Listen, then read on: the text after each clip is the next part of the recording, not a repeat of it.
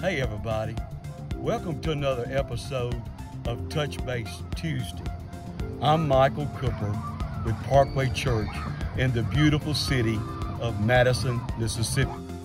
However, I am not in Madison today. I'm in the beautiful city of Louisville, Mississippi, and I'm at Lake Teakata. And you may hear some background noise or whatever. It's pretty full today. But we came here for a few days of R&R. When I was studying this morning and looking at the devotion this morning, one of the words that came to me was the word loyalty.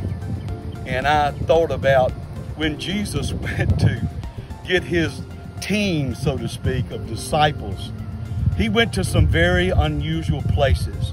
And that looked like where that it was just something that happened. But I believe that God had a purpose that day, that he showed up at a lake. No, it wasn't Lake Teakata, but he showed up at a lake. And that lake, that he found two boats. It said he looked and there was two boats. It was empty. And the people, in one version of the Bible, it said they were fixing to crush him. And so he got in that boat and he pushed out a little bit and he began to teach that day. He began to teach the Word of God because the word of God, at that particular time, people were hungry for what the Word had, for what Jesus had to say. And so today, again, the word loyalty came to me. Loyalty to me means commitment. It means to where that you're dedicated or you give yourself to a cause.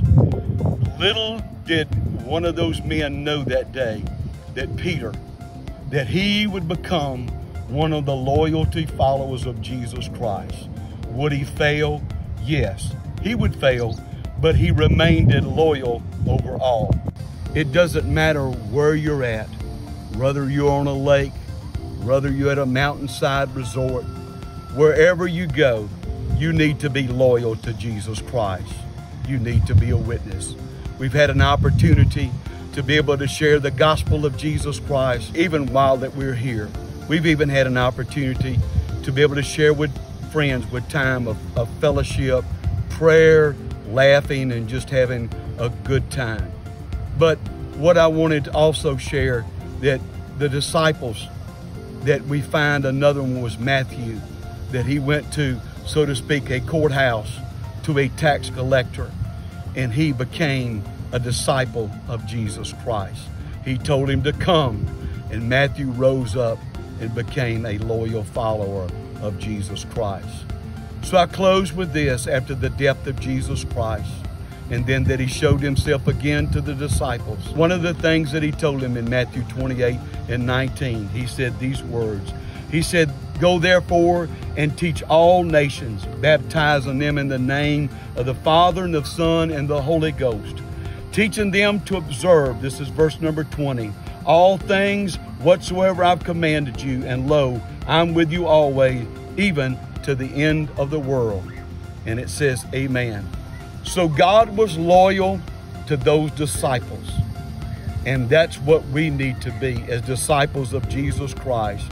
If he's loyal to us, we need to be loyal to him. God bless you. Thank you. And we will see you next week.